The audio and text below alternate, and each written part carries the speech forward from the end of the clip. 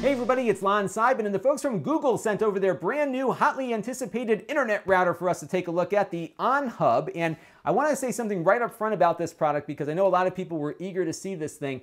This is really designed for consumers who have a very hard time configuring their network or understanding how it works. It is almost an autopilot wireless router, which I think is really needed in the marketplace because, as you all know, especially those of you who are tech savvy, it is very difficult, even for tech savvy people sometimes, to get their routers configured the right way. This one kind of does it on its own, and I'll talk more about that moving forward here. But I think if you're really tech savvy and have a good understanding of networking, this is probably not going to be the product for you. It lacks a lot of configuration options that you might be accustomed to seeing on other routers. But for folks that really don't want to think about it, just want the thing to work, I think this is a really good option. And Google made this along with TP-Link, which is a pretty big manufacturer of wireless networking products. And they've really focused on the wireless experience with this. So this is designed for improving wireless networking in your home. And that's really kind of the focus of the product at the moment, although there are some things that they can do via software to update it over time. And it will, in fact, update itself. Google will be maintaining the software on this.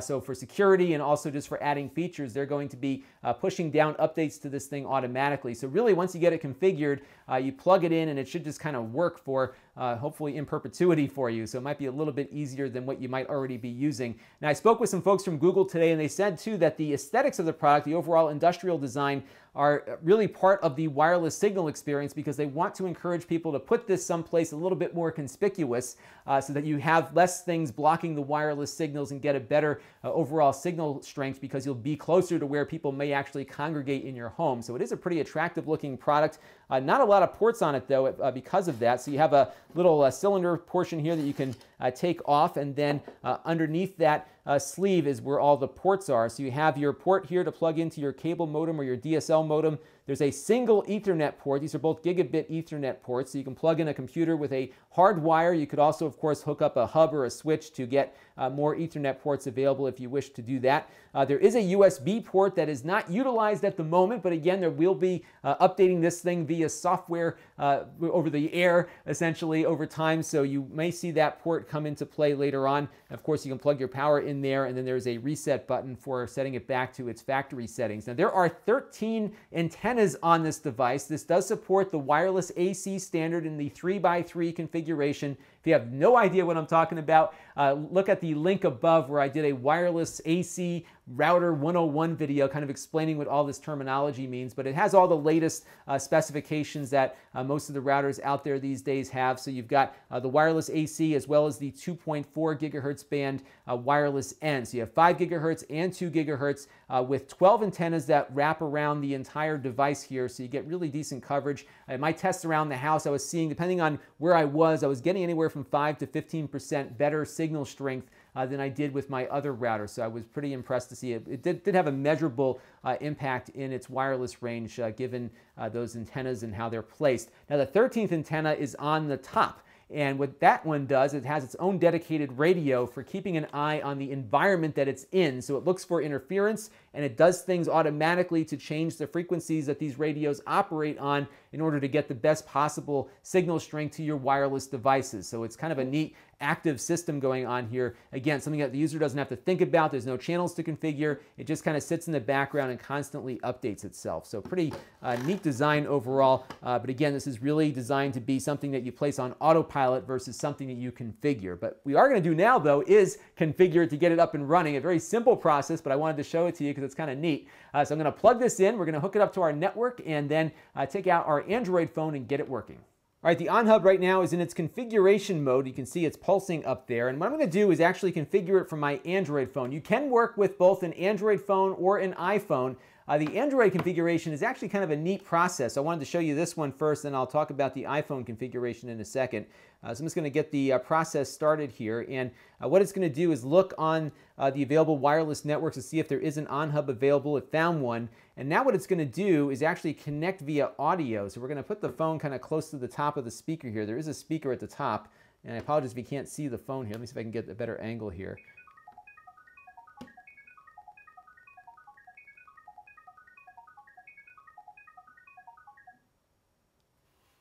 And I think it got the code there, so it was listening for that audio sound. It has the code. We're going to click connect here. It's going to automatically connect to the OnHub so that we can get everything connected and onto our network. Now, my cable length here was a little bit less than what they included in the box. So I have to use this ugly green cable back there, but they do give you this flat cable here, which is a little bit more attractive to use for connecting it up to your cable modem. So we're going to call this one OnHub Lon, and we'll then put in our password. Will just be my name here, LONSEIDMAN, and we'll hit the checkbox here. And what will happen now is it's going to go and get everything set up and registered, and once it's done with that, I am going to switch over to my iPhone, which I can hook up to my video system so you can see all the available options. Now you can hear the little speaker going on here as well to let you know that everything configured itself properly. So this is an important thing. There's more to this product than they're letting on, because it does have a pretty high quality speaker in here, and it does have a pretty powerful processor on board too. So I think we're going to see more of this product down the road. But we are all configured for the most part here. So I'm going to finish this up, and we're going to switch over to my iPhone to see how it all works with its onboard app. All right, we're on my iPhone now. It just works better with my video system. And actually what's kind of neat about this is that when I switched over to the iPhone app, I didn't have to do any configuration. Because this is tied to my Google account, it sees it in here automatically. So you don't have to do any additional configuration after the initial configuration that you just saw. Configuration on the iPhone is pretty simple. There's a few extra steps involved, but they have a very nice guide to getting all of that done. But it's not as simple as it was on the Android platform with that little audio tone thing. You do have to do a couple of things. We have to pop out the settings and then pop in. But once you're done, what you're going to see is going to be the same on both platforms. So this is, again, tied to my Google account. We were able to see this pretty much automatically right when we pop the app open. This will work remotely too, and you can get a feel for how your network health is. I've got 2 devices connected up with my OnHub right now, so you can see that right in here. So we've got my iPhone as well as my LG phone, and they look up the manufacturer names automatically, so you can kind of get a feel for exactly which device is connected where. Although if you have multiple Apple devices or multiple LG devices, it might be a little hard to discern which one is which without digging in a little bit further. Now what's cool too is that you can look at data in real time transferring across each device. So you can see my iPhone is downloading something at the moment in the background. I can also go in and look at the last 30 days of data usage to see who might be the culprit consuming all the bandwidth on my network. So you do have some ways to kind of dig down a little bit and see who's doing what. So there's some nice monitoring going on there. The one big omission here though is that it doesn't have a guest network, and what that is, on most consumer routers now, they set up an isolated area so that if you have guests coming into your home, their computers can't see yours, but they can get on the internet. And that's important because a lot of times I don't know where my friends' computers have been. I trust them, but I don't trust any kind of malware that might have found their way onto their computer. So it's nice to have some isolation there. And this one doesn't yet provide that. It might be a feature that shows up in a future software update. If it does, I'll certainly do a follow-up video and put it linked above so you can see that. But right now, it doesn't have that, although they do make it easy to show your friend your Wi-Fi password. You can go in here and just go to Wi-Fi access and click on reveal password so they can see it and log in with it. You can also actually forward it to them via email or whatever. I don't recommend doing that. So kind of a quick way to get at your Wi-Fi password. And I know a lot of times people forget what their Wi-Fi password is. So this adds some convenience for consumers, but a lot of security-minded folks may not like this part. So I think that's an area where they can improve by giving us a separate guest account so you can keep your information private to you. I get a little warning here at the bottom. This is just a little, they have some cards that will pop up with different warnings or notifications. I have another router on my network way down the line here. So we're connecting this to my local network and kind of routing off my local network. It detected that there's another router downstream and is actually just telling me that it saw it out there, which is kind of neat. So pretty smart device overall. Not much though in the settings department here. So we have just a few things to look at. The first thing we'll do is just take a look at the network settings here. All you can really do is just change the Wi-Fi password or reveal the password again here. Not much to look at over there. You have some advanced networking features where you can change the DNS. Right now it defaults to Google's DNS, which is 8.8.8. That's how it looks up sites on the internet. So Google has a public service to do that, or you can use your internet provider's service, or you can add your own. There are some settings for getting it configured with your particular cable modem or DSL provider. So these are all the standard options that exist for that. They do have some extended settings, and these are really the only advanced settings you're going to find on here. So So you can set up a static IP for certain devices on your network. So for example, if I wanted to have my LG phone always have the same address, I can just tap on that, give it the address that I want it to have, and then every time that device logs in, it will get the same IP address every time. So where you might want to use that would be if you have like a network attached storage device or something that you want to access from outside the network. You want to have that internal address, the device on your local network, be the same every time. And that's one way to very simply do that. I actually kind of like that interface. It's really nice that you can just assign it with a couple of taps and you get that static IP every time without having to type in long addresses and MAC addresses and everything else.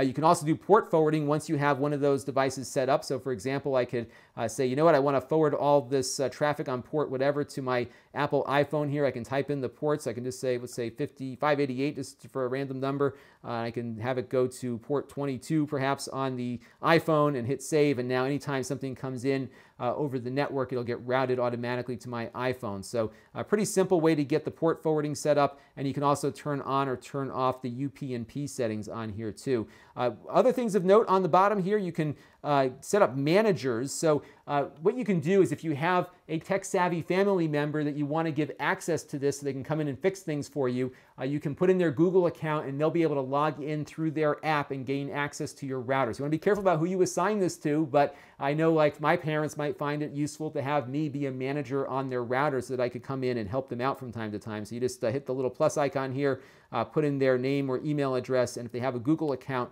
they can get in there and do that. Over here on the hardware settings, you can also adjust the brightness of the light at the top. So if you have this someplace in the house and you don't want to bother people, you can adjust the brightness all the way up or all the way down or somewhere in between to get rid of that light if you so choose. And one last feature to look at, if you are the owner of the network, you have some ability to give your devices perhaps a little bit more priority over other family members of the house.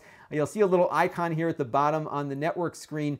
It's a little circle here. We're going to tap on that and we can fast track specific devices. So if I wanted my iPhone to get priority over my LG phone, I can just tap on that and automatically my iPhone will have a priority on network tasks more than the other devices on the network. So if you're doing a Skype call or maybe you're watching a movie or something and you don't want anyone to interfere with that by uploading a large file or downloading something really large, this will give your device the priority both within the routing software built into this device, but also in how the Wi-Fi works. So it's involving both the wireless radios as well as the internal networking of the device. However, it does not work with devices that might be connected through an Ethernet port. It's only wireless. And I asked them about this, and they said again that their focus on this has been improving the wireless experience. What they had in mind were people using Chromecasts or other TV set-top boxes that might be kind of on the edge of the wireless network or maybe susceptible to other people downloading things at the same time, to kind of give those devices a little bit more priority. And you can also extend that time from an hour to 4 hours, but you cannot set a priority device at the moment to be permanent. So I would like to see the ability to have some more flexibility on that device priority, maybe have a couple devices that gain certain priorities above others, but you can kind of get an idea as to where they're going with this. So very basic overall configuration on here, not a very complicated device to set up, which for consumers might be really helpful. So that is the OnHub router from Google and TP-Link, a really nice router, especially for consumers. Just know though that you have to put some trust into Google because again, your account, your Google account is what gets you into this. So you want to be careful with your Google password. You also want to be careful about who you assign as managers to this and make sure that they're practicing good protections of their own login credentials also, because all it takes is a Google account to get into this and they're in. Another point to make is that this does send back some anonymous data to Google. Some of that data is used for enhancing its performance on your network. So you can choose to turn those things off if you wish, although you might see some performance degradation perhaps because some of the active monitoring won't be working. So they do say it's anonymized data. You can turn that off, but again, there is some communication going back and forth with Google's cloud, as well as those updates coming down from Google from time to time that will add features and perhaps change the way this works over time too. So again, you got to trust Google, but if you do and you don't like fussing around with your networking configuration, I think this will work very well for people that really struggle with that sort of thing. You might even be able to save some money on your cable bill. I know a lot of cable providers will give you a discount for giving back that modem that you're renting from them, buying your own modem, connecting that modem to here, and you can work with that with your own gear versus the cable company. So that again is the OnHub from Google, and this is Lon Seidman. Thanks for watching.